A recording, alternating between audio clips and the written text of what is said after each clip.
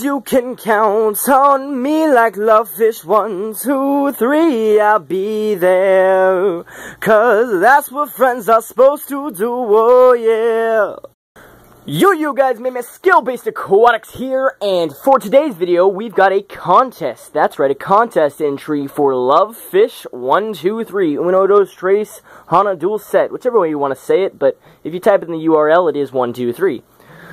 She asked, can you give us your favorite fish, which we are looking at him, but I'll get closer in a second, and why you got into the hobby, or how you got into the hobby. So let's get started. Alright guys, we'll be looking at my favorite fish in the fish room, my ruby red albino Oscar by the name of Payday. I call him Payday because he kind of looks like the outside of a Payday bar. He is in this 110 gallon with a 60 gallon hang off the back and a 60 gallon sponge. He has pretty basic setup, 2 silver dollars, flying fox, albino bristlenose, and a Synodon's catfish. I want to get him more dithers such as more silver dollars and some giant Danios to help him feel a little more secure. He's been in this tank for about 2 years now, and he is just an amazing fish. He's personable. He'll come up to the glass chasing you for food, but not in the sense like a red devil or a jag would, where they're trying to kill you and rip off your fingers. He's more of a gentle giant. He's pretty calm as far as cichlids go. Can't say that for every fish, but for my fish, that is the case. Now, my favorite thing about Oscars and him in general is that they sulk. When you get an Oscar and you put it into a new tank, 9 times out of 10, they're going to sulk for anywhere from a day to a week.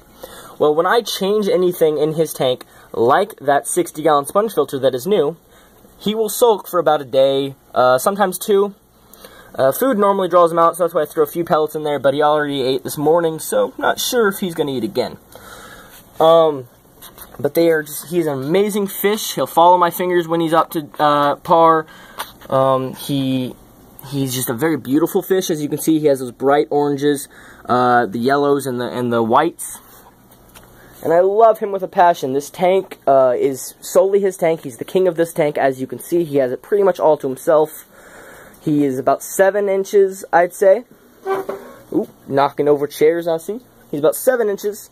He is a very messy fish, but he is a super personable fish. So he is one of those fish that I would definitely call my pet. Whereas, you know, I have my angelfish in that tank. I have my mosquito fish in that tank. They're not pets. He, on the other hand, he's a pet. So yeah, this is my big old buddy Oscar by the name of Payday. So, what got me into this lovely hobby that we are all a part of today? My father. My father, when I was growing up, always told me stories about him living in Ohio and him owning Oscars, Jack Dempsey's, red belly piranhas, things of that nature. And, you know, me, 6, 8, 10-year-old self was super stoked about hearing those. You're like, oh man, this piranha killed this fish, and I know it sounds bad, but that's what it was at the time. And so, my father got me into it and bought me my first tank, which is my 45 tall, right there. And from there, it just kind of became an obsession. I got that tank, I've got my frog and snake, I've got that has some fish in it, and then I've got stuff upstairs, too.